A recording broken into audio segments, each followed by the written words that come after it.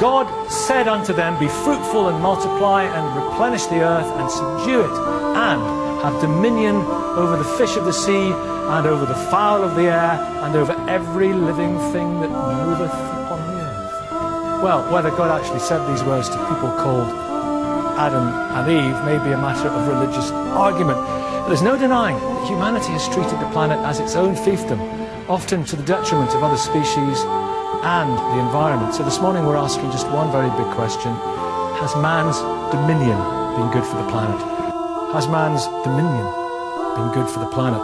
Tony Juniper. It's an evolutionary It's pretty bad, that's isn't it? accumulated over hundreds of statistics speak for themselves. Literally in an instant, not only have we seen our demand for natural resources, resources, for space, for extinction of animals and plants, is the problems being caused by climate change and indeed the acidification of the oceans that's also being driven forward by the release of carbon dioxide into the atmosphere. Now, some people might say, well, that's the price of economic growth, but I think that this is actually quite a short-term project we're embarked upon, because nature is the source of all of our economic welfare. The more we destroy nature, the more we imperil future generations' ability to have decent lifestyles, because everything we rely on, including the oxygen we're breathing in this room, is put there by nature. For one continent has reached a crisis point. Genetic relatives, but we have tigers elsewhere. Elephants, particularly. Let me talk about elephants with you, because the demand for ivory from the growing middle class in China is seemingly insatiable. Now recall that in 1979 the elephant crisis there were 1.3 million just got in 1989 there were 600,000. It is totally disastrous. Probably one of the disasters is that people think that there is no crisis. Losing 25 and because there was an international ivory trade ban in 1989, they think that the ivory crisis has gone away. There will simply be no elephants left. And why are they being killed? For human adornment. It's not as if they're being killed because they're an intrinsic part of our human jobs to survive. Far more yes, they're being intelligent than we realised name seals or adornment generations. For religious icons, iconic religious purposes, particularly in the Philippines. It is a crisis, but it's a crisis that we're not paying very long attention to. Feel right, it's rhinos, it's tigers, it's lions, it's big cats, it's elephants, it's sharks, 100 million sharks a year. There isn't one sustainable shark for language of elephants into the psychology. We are taking social makeup of elephants. 140%, and it's actually replicated whether you look at great ability to replenish the environmental capital. So we are running down the environmental capital that we all survive on at a rate that we share the same emotional platform in many respects. And of course people say that's terribly anthropomorphic. Well, I'm also sorry, I'm a human being, therefore I can only decide it in human terms, but I think elephants feel love, I think they feel fear and hate, I think they feel remorse, very much similar to the way that we feel it, and so do many other species, just that we don't have other words to describe it. Some people blame the religious view, the anthropocentric view. This is all made for us. Let me just give an example. The term dominion is actually anachronistic. We dare not think. There's a photograph recently. There are also newspapers in Buddhism, Christianity, influenced by the sickness of the orangutan. She was claiming for real life. I'm very much influenced by the sickness people. I think possibly. I'm not going to dispute. And in fact, the difficulty with figures, of course, we're told thousands of species are disappearing. Because we believe that yes, we have responsibilities. Right. That's the case on our side, but equally, it's the other way around. If we think about these figures we're quoting, scary figures that we're quoting, I'm tempted to ask Tony, can he name me a species that's died in the last 5 years? Is that we're living in a way not the 6th century, German rhinoceros in Vietnam 18 months ago when the last one was killed. And if you go to Java, where the last population was made, there's about 10 left. So we're returning to the simple. We can't. We are saying this responsible now because of what horses bolted. There was a lady about the kind of things that's just been discussed. How many species are there on the planet? About 8 million. Or 80 million. Nobody knows. About 8 million is the most recent estimate based on the data that we have. We've described 1.8 million of them. So we're having to make estimates about the range. But there's something like 8 million species that share the Earth with us, and that tapestry of life forms is what sustains us as species. So we are located here. Our economy is based upon that. We are as much a society as the United States. birds, the flowers and the bees, and the more we unravel that tapestry of nature, the more we imperil ourselves. That's what the scientists have.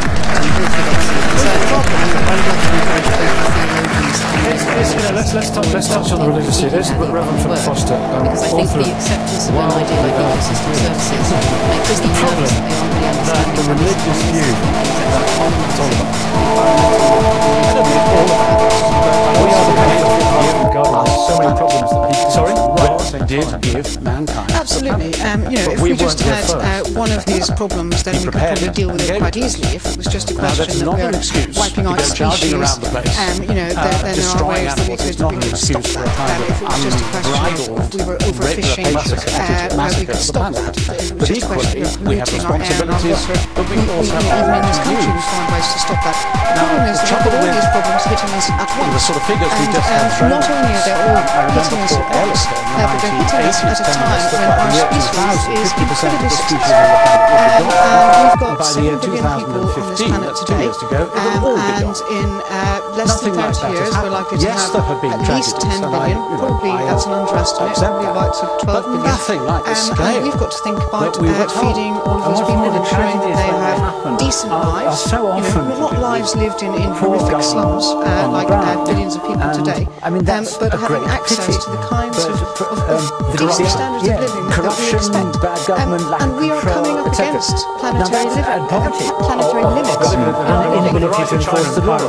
Now, that's a pity, but as against this feeling that kind of there's a human population explosion, we are some sort of cancer, being periodically used by some green extreme thought. They want what we have. The idea that somehow man is the decent standard of living. I wouldn't want to deny anyone a decent standard of living, and it is possible and man's for all of those government, people to have a decent standard of living on this planet, and all at the same time, but only if we organise things very, very differently from the way in which we organise things today. These countries, as well as their surrounding we will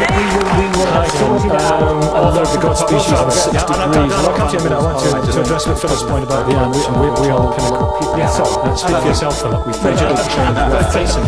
Well, I just think that's actually rather patronising approach to the entire process. I mean, I work in at least 25 different if we can put Genesis and Dominion aside for a minute to understand that scientists are incredibly hard working on dedicated people new ways and are discussing it as a new geological the balance and to hold idea the tide of destruction that's going on, but you have to ask yourself, where is the tide coming from? And it's important to understand that our species has never experienced the kind of things that we're going into in the West. I demand, our demand, yes, acidity that we're going into. We are the single greatest agent of natural selection now. Because we get to decide what species survive on this planet. Converted, and that does give us an enormous stewardship responsibility, and it gives us the responsibility, I think, to bring about a planet where everyone does have the right, and all 9 billion people have the right to live at the kinds of levels of effort that we... Not at all. I'll come to you. Wait, I want to hear him answer. We've got plenty of time. We've got plenty of time. Carry on. Go to your supermarket. Excuse me. Go to your supermarket and just look at the number of is it sustainable? and then ask yourself the question, how many of them come from? Our presumption is a all these sustainable resources are infinitely available.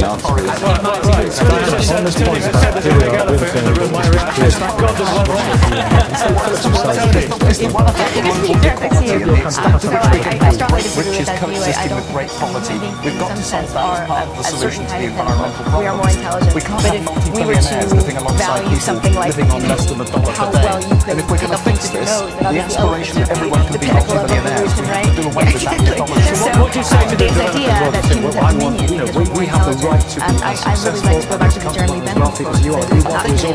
This is a matter for debate for all countries to be debating the kind of future that they think is see how plausible and flawed human beings desirable. are And I think this insofar is then as about these the tiny kinds of species that we conversations consider that have to important and not important. We consider charismatic large between species political more parties important than about how we're maybe going to be able smaller to species square or this insect seemingly species, even though impossible they may equation. be It's not just as impossible. important It's not or possible. maybe It's not just as impossible. It much. can be done, but it's going to require a level of debate and sophistication but bring you in here. not yet seen. We've got a right to consume like Westerners. It takes us nowhere. What's others in a minute?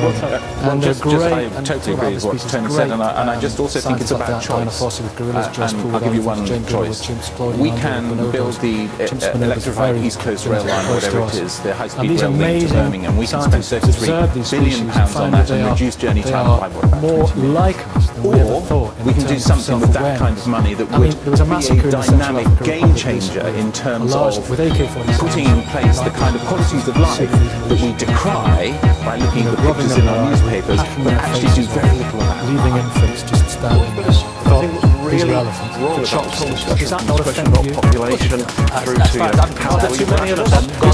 Absolutely not. There are so many environmentalists who applaud the one-child policy with all of its barbarity, because they're looking at this thinking, well, at least as fewer people, we can fit something like that. It's an entirely wrong way to understand this. We can either get through this problem, of course, take stock.